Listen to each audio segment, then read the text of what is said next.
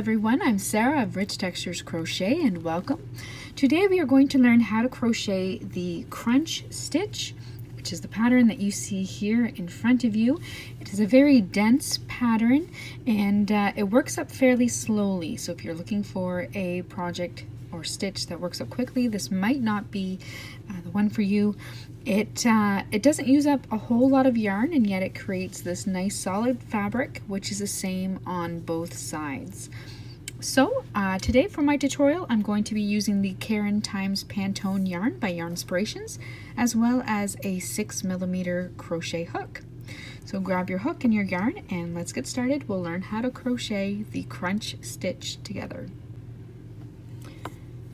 So our stitch today is worked in rows, so we're going to be working back and forth.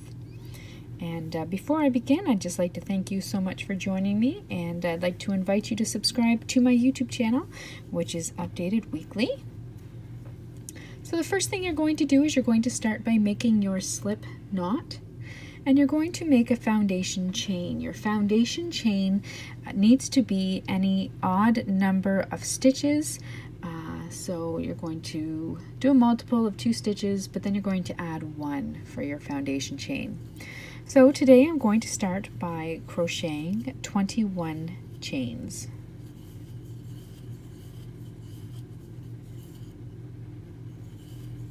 There's 10.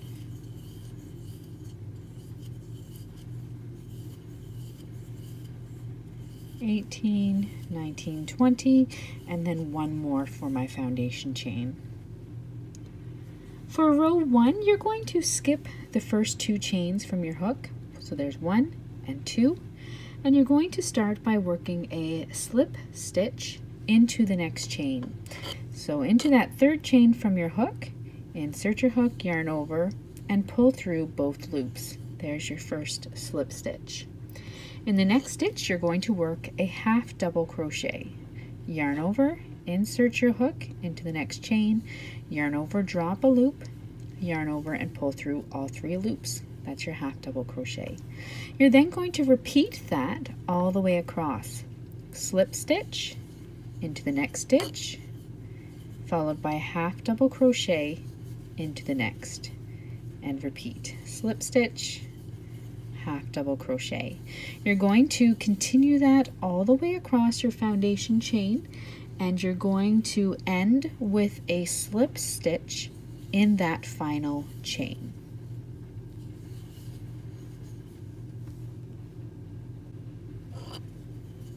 I'm now working my final slip stitch in the last chain.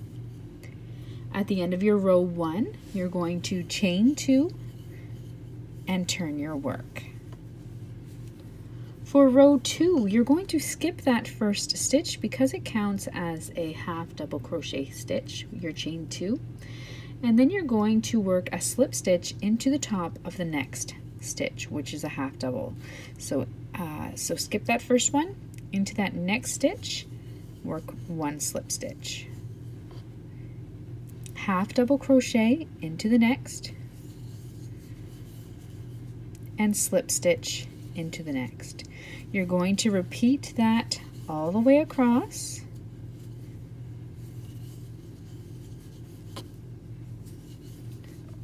And when you come to the end of your row, you're going to finish by working a slip stitch into the top of that turning chain, your chain 2.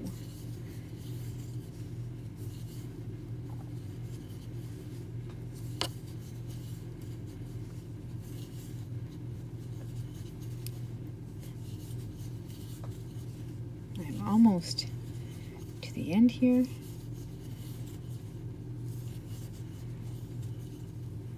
So my half double crochet into the slip stitch, and then I have my turning chain where I work my final slip stitch into the top of that turning chain.